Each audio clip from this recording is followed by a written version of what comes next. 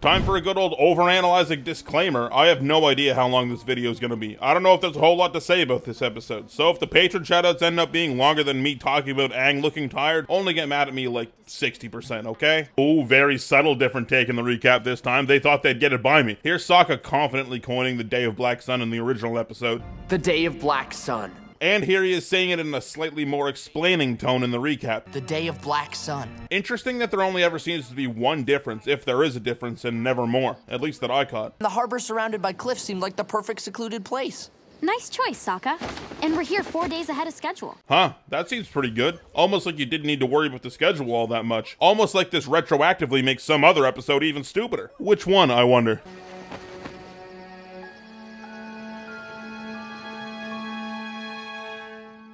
It's no secret that Aang in his many dreams pictures himself based off of a lot of different anime characters, so this one's obviously Goku from the Dragon Ball series. Now, I'm not super versed with anime, so I'll take my best shot at each one, but you guys might have to help me out in the comments. I might just be straight up wrong. A missable little detail on this first design here, though, is that Aang's wearing a headband, but this one has this classic blue airbender tattoo on it, rather than the upside down flame, which is cute. Oh, hey, check it out. Aang's actually wearing his headband as the waist sash thing that it's actually supposed to be, just like the kids did back in the headband. Well, I better keep training. He's kicking the fuck out of that bush. That's good training. May I wash your feet, sir? Head massage? Hot towel? Wait, hold on, what? These two just did some Penn and Teller shit. He had this bowl a second ago, and this guy was holding nothing. But then it looks like he gets this plate of hot towels from this guy somehow. Have I been mind freaked?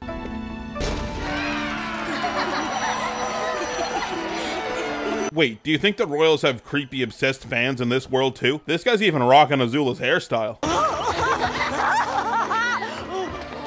You can actually see this lady in the shot before, waiting, coldly calculating her moment to strike. You didn't take the palanquin. I'm just going to May's house. It's not far. It's not a prince's place to walk anywhere, sir.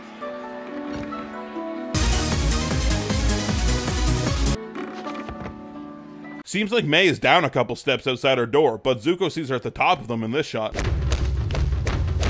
He's punching the fuck out of that tree. That's good training. You know, there is such a thing as overtraining. I don't know why, but I always thought that this effect really got across the feeling that Aang gets here. Like you can kind of feel some sort of vibrational kickback with him. Maybe I'm just crazy. Toph, why are you looking that way? Stop being silly. That's okay, Aang. The eclipse will block all firebending anyway. You don't need to know any. Plus, it's a stupid element. We can actually see Sokka studying some of the maps for his big speech coming up throughout the episode. I don't think he ever found any in the library because everything on the Fire Nation got torched. So I guess the next most logical thing would be that they sniped them from the boat they stole. Okay, well, I still have to work on everything else. I better spend the whole day training. For as goofy as this episode is, it does explore an interesting topic, that being the effect of pressure on kids. Growing up playing a lot of sports, I've seen a lot of kids put on pedestals and be treated like they're this big, great thing, when in reality, they're still just a kid. And it can be hard on them and really change their sense of self for the worse. Amp that up times 100 when the kid is literally the chosen one to save the world. Yeah, I could imagine that would be kind of stressful. I think this is a really cool angle to explore for a few minutes. Aang has been worried about this since he learned about it, basically, and the pressure's been building for months. This is just natural and it feels really human. More Aang foot scar. The gang got new sleeping bags too at some point. Last time I remember seeing them, they had these green ones, but now it seems like Sokka just has a straight up mattress.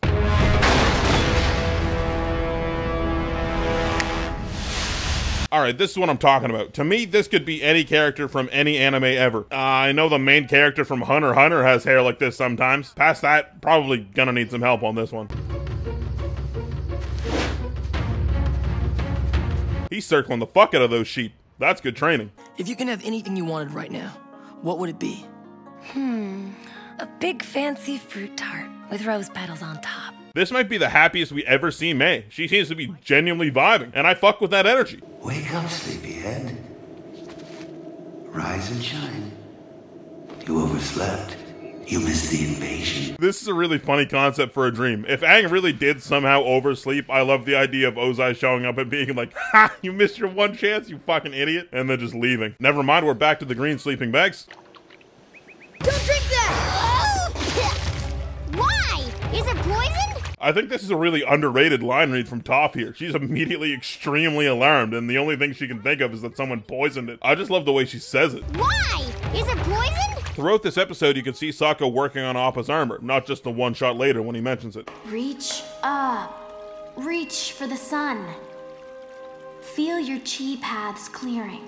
Wait, Yoga can clear the chi paths? So if Aang kept at it long enough, we could have ended up with this?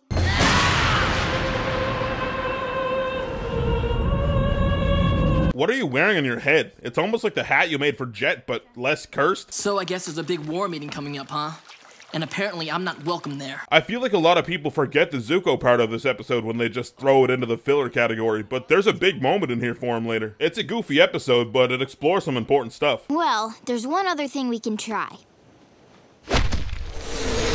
Acupuncture. Okay, so Toph can see this porcupine thing from like 1 mile away, but Hama still snuck up on you guys? I think we have to assume Toph literally just let that happen, right? This scene is really strange. I kind of feel like it's cut into 2 separate scenes when it was originally one. May tells Zuko about the war meeting, and then the next time we see Zuko, he's talking to Azula about it. But the next scene is Zuko back in that same room with May, seemingly at the same time of night, talking about the war meeting again. I feel like this scene was originally just one longer scene, but they cut it into 2 parts for some reason.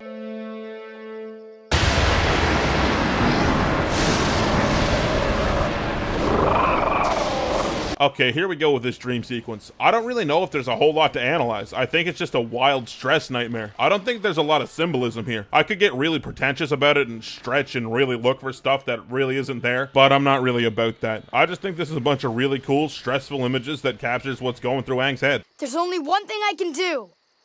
I'm gonna stay awake straight through to the invasion. Toph approves, I guess? Invasion.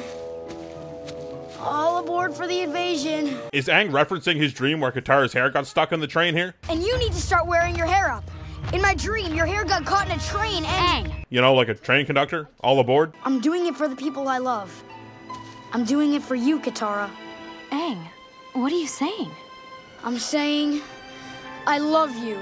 So this is just a daydream, but I do kind of wish they saved the imagery of Katara and Aang kissing for when they actually do it, especially since it's less than an episode away from now. I feel like it kind of steals the visual impact of it, at least a little. Baby, you're my forever girl. Aang? Also, so Katara didn't just hear all that horrible dialogue Aang just spat out, but he still obviously pantomimed at least some of it out. That's some weird rules you got for your daydreams there, Aang.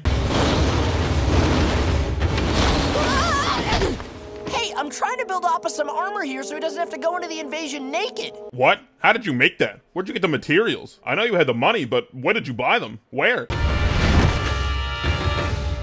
Now, I know what you're thinking. No way Noodle Ozai here looks exactly like the original Noodle Ozai, but nah, it actually looks pretty good. You've been awake too long.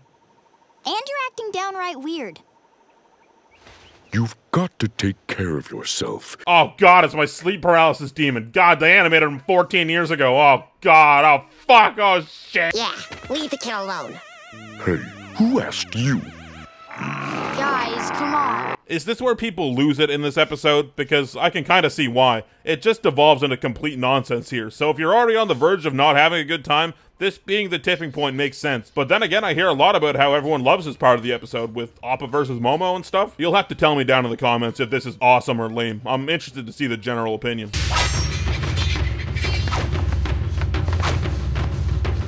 Hey look, it's the same choreography from the Zuko Zhao fight, except this one's a gag fight.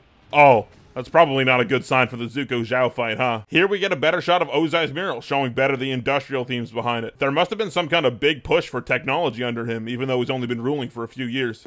During the meeting, I was the perfect prince. The son my father wanted. But I wasn't me. See what I mean? This is a giant moment for Zuko right here, hidden away in this wacky-ass episode. This isn't just all Looney Tunes stuff, it's got some important things too. Listen to me. You've been training for this since the day we met. Well, I mean, you did traipse around the Southern Earth Kingdom for a few weeks before Aang learned that he had to cram, but I am just being a dick about it. You're smart, brave, and strong enough. You really think so? We all do. You can do this. You're ready. You're the man, Twinkle Toes. Hey, more friendship stuff. These guys are just genuinely supportive of Aang when he really needs it, and that feels nice. And Aang actually gets to pay this gesture back to most of them in future episodes, which also feels nice. This is nice. I feel nice. Okay, but one thing I don't need is Toph's creepypasta-ass smile here. I could do without that, actually. Really? You're gonna take me out? You're not even wearing pants. No, Fire Lord Ozai. You're not wearing pants. Is Aang dreaming of Ozai with no pants on okay? Is that allowed? Should we cut that? You know what? This episode isn't so bad. There's a lot of hate for it, but like I've said many a time before, it fills a role. What is Avatar to you? Is it all blood-bending witches in the woods and invasions of foreign countries? No, it's a goofy show with great characters that you love to be around. This episode is sandwiched between a very dark episode in The Puppet Master and two very plot-critical episodes in The Invasion, and I think taking a moment to remind us that this is a fun show isn't bad at all. It's a little much sometimes, I'll give you that, but for the most part, it's just fun. It's entertaining. Personally, I'm not watching Avatar for it to be serious all the time. Plus, you've got the good old dour Zuko shit. It's not all just nonsense. And we actually see kind of a turning point for Zuko, too. I think this episode captures a lot of the things that people forget that they love about Avatar, and they just don't like it all rapid fire all at once. So to me, for an episode, it's not that bad. Hey, guess what? Subscribe. Do it. Here's a picture of a reptile I found on Google Images. Do it! Patron shoutouts. If you want to be 2 episodes ahead of the YouTube releases, you can support me on Patreon for just a few bucks. Link, as always, is in the description below the video. Shoutouts to my top patrons, Andrew Edwards, who saved 20 babies from 20 different disasters in a 48-hour span. Butterscotch, who unlocked the F13 key on their keyboard. Buddha Jacker, the only man known to be both an astronaut and a cosmonaut. Charlie Rock Quigley, who is immune to most poisons, including the deadly iocane powder. Daniel Ward, whose phone number is 1. Eric Barney, who survived a plane crash. The plane crashed into him, and he lived. Etc., who if looks could kill, they'd be genocidal. Finnish Blood, who has to carry a license on them for each joint of their body because they're all classified as deadly weapons. Fred Sullivan, who has been called the next step in human evolution. Garrett Kane, who made a lemonade stand as a kid and made a better salary than your dad. Harrison P., who can access the Vatican archives if he asks nicely. Jared Berkman, who most of the album Jock Jams was written about. Jess, who cut off one of her fingers just to see if she could grow it back, and she could. John, newest Archduke of the Slam Zone. Keith Clausen, who can look left and right at the same time. Phantom Lord Daddy, who I saw open a beer just by yelling at it. Sean Martin, who broke a window and then I just saw him put it back together. It was crazy. The Sinking Bubble, who literally can't even. And You Friggin' Nerd, who has their own abstract art gallery that's just an empty room. That's the art. That it's empty. Deep. And my other fuck you money patrons, Agent Rhino, Brendan Murphy, Donnie Snow, Dylan Calvo, Caitlin, Kennedy Stapleton, Luke Herrera, Max Lewandowski, Nick Kapanen, Omega Fighter, Skyless, Useless Princess Backwards, Tiago Nascimento, Varunda, and Zoopy. And of course my god analyzers, Alex Fritz, Ali QPZM, Austin Gallup, Be My Valentine, Big Thirsty, Bran Muffin, Bingo Dingo, Canine Corpse, Charles Barnett, Chase Brignac, Dan Bertel, Daniel Nordzig, David Carlisle, Derek Cornwell, DJ Jax, Do Mutual Aid, Dominic Saint, Distant, Earth 2, John, Eleanor Rose, Eric Ross, Garrett Kane, Obi-Wan Kenobi, It's Carton, Jay Lambo, Jeremy Rubenstein, Jimbo, John Ajaka, Jop Moreland, Joshua Bone, Joshua Haskett, Juice Pouch Grape, Justin Scott, Kadex, Keon Gilliland, Lady Serena, Lehman Russ, Literal NASA Rocket Scientist, Matthew Stargell, Mr. Airborne, Mitchell Gobrecht, Mortius 007, Nickel Pickle 582, Nicholas Abbott, Omar, Parky Boom Man, Peter Bayron, Radiator Rat, Rocket Mist, Shadow Fox Nero, Sky Not Darkened, Spory, Steinwan, Super Snipper, Tiny Knight, Travis Chestnut, Triad Juice, Wales Red, and Wolfman Dan. Next up is the Day of Black Sun, the Invasion. Shit, we're really getting there, aren't we?